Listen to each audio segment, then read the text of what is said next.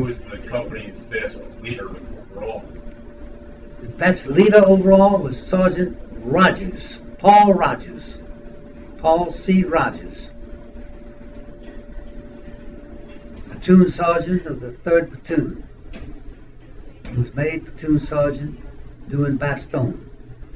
He was the finest soldier. If I were considered half the soldier that he was, and I was a pretty damn good soldier, if I were considered half the soldier he was, I'd be happy, satisfied.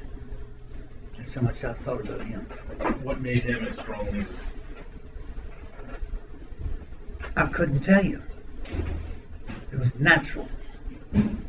Where I had to command by maybe yelling quite a bit, and I did.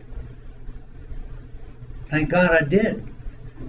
He didn't have to yell. Something about him that just gelled with anybody. And he knew his stuff. He learned. He wanted to know. He was anxious to know. He was anxious to do right. Was he a Tacoma man? Tacoma man, yes. He's still living. He's 97 years old.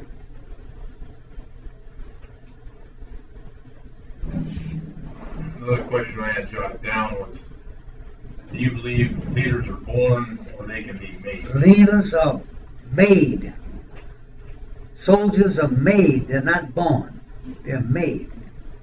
They're made by hard work, trying to do what they were supposed to do, and dedication, and want.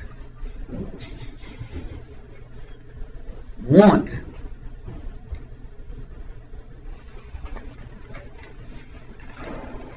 You desire something is fine, unless you really want it and you work for it.